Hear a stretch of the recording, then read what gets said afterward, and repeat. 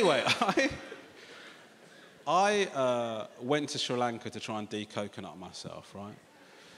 And I was annoyed before I even left this country, right? And I'll tell you why. The airport did my head in, right? Because they were doing Ebola checks at the airport, and I'd been shitting myself about Ebola. It was pissing. Was anyone here worried about Ebola?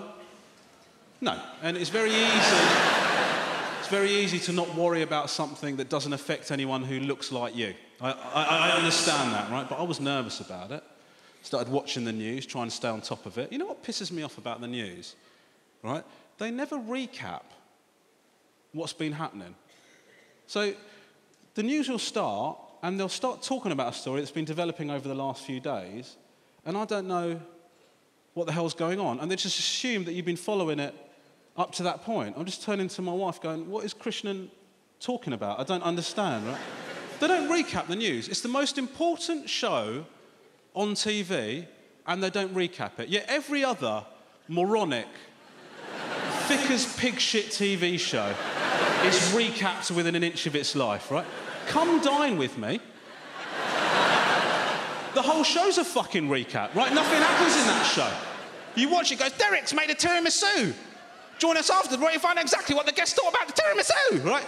Then you watch the break, then after the break, it goes, before the break, Derek made a tiramisu. His guests are eating it. I know, mate. I can literally see the guy eating the tiramisu. It's not the radio. I'm watching it, dude. Why are you telling me? Why don't they do that on the news? I know they don't want to make the news longer. Just put it on the red button, then. Put it on the red button. Today we're going to talk about Ebola in Africa. Red button, what's Africa? Do you know what I mean? Just...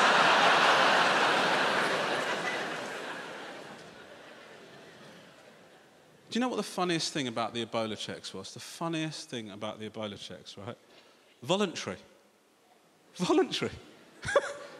Voluntary checks at the airports in this country to find out if you've got Ebola. Who the shit is going to volunteer to spend more time at an airport to find out if they might have Ebola?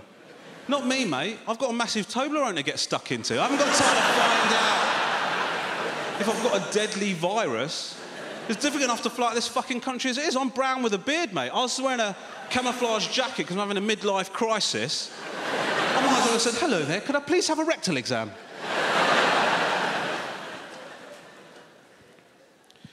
I was complaining about it to a friend of mine. I said, dude, I'm so done with this airport security, man. It's pissing me off. Do you know what he said to me? He said to me, don't be so bloody selfish.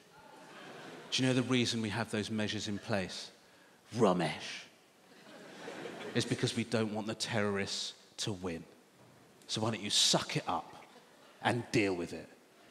Romesh. Now, I understand the argument, but my counter-argument would be this. How do we know that the terrorists haven't already won? How do we know what their initial goal was?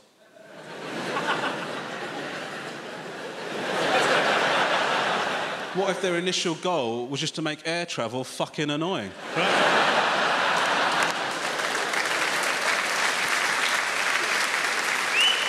Because if that was their initial goal, they've absolutely smashed it, mate. They've knocked it out of the park. Somewhere there's a terrorist going, and the infidels have to take their shoes off even on internal flights.